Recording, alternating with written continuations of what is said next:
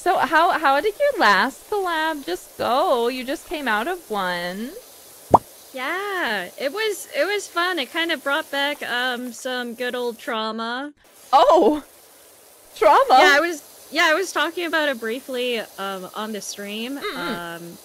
I would play with 2 of my friends, and that was like 3 people in total playing Overcooked. And every time we got a 2-star, this one particular person would sit us down and be like, okay, where did we go wrong? How do we optimize the gameplay? Who should be in charge of what? Oh no! People like that are the worst! But it's good, because I got all the stages with 3 stars, so it worked out.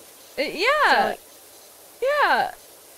It brought back some fond memories. I don't know, maybe it's Stockholm Syndrome, but I miss it. Yeah! You miss it! Oh my god. Yeah, I have that same experience, but with League. It was perfect. Perfect.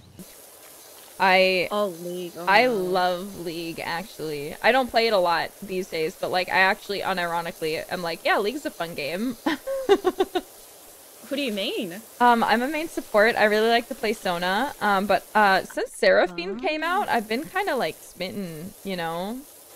Like, smitten. She's just like so cute, and like I just love KDA, so like that just like got me, you know? Like I'm an easy target for League of Legends music. I mean, I don't blame you, because the songs there are pretty catchy too. Yeah, they're like bobs. It's like not fair.